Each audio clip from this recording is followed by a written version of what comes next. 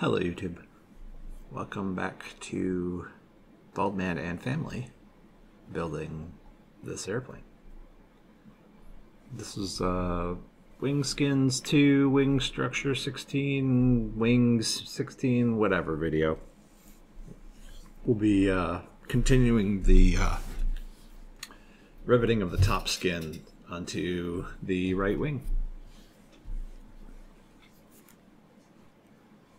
I believe this is the same day as earlier when my wife and daughter were helping out. Might be the next day.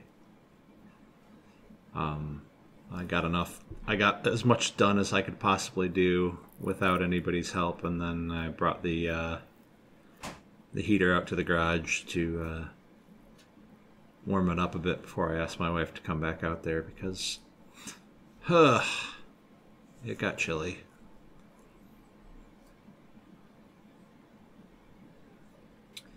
And yeah, I was able to reach the top. Obviously, that's an easy one. I could do that with the squeezer in many cases, but there were several that I wanted to do with the gun and bar. Actually, I felt like I got a better result on some of those rivets than with the squeezer.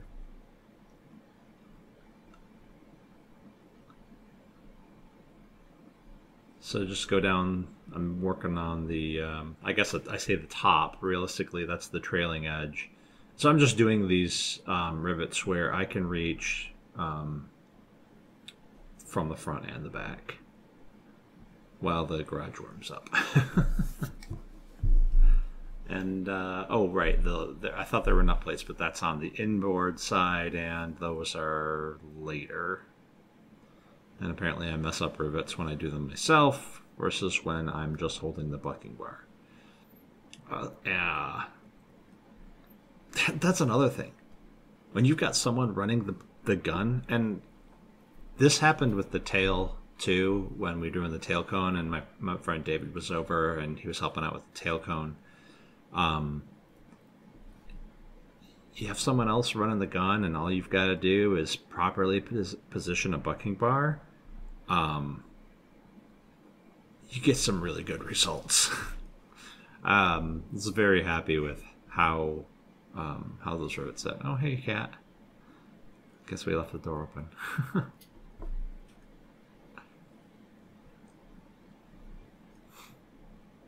I think it's pretty funny. Of the rivets that the two of us set together, there were probably one or two, maybe three, that needed to be drilled out and replaced. And the ratio there was somewhere in the like 1% ratio versus any that I did on my own, where it's closer to 3 or 5%. It's kind of crazy. Alright, so we finished the outboard skin, and I guess we're into the inboard skin. So you do these from the each skin from the center outwards. And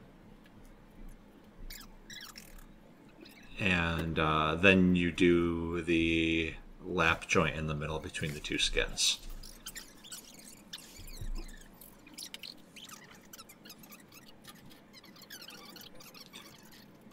I don't know why I'm explaining this. Not like she hasn't done it before, but probably just going over the plan of attack.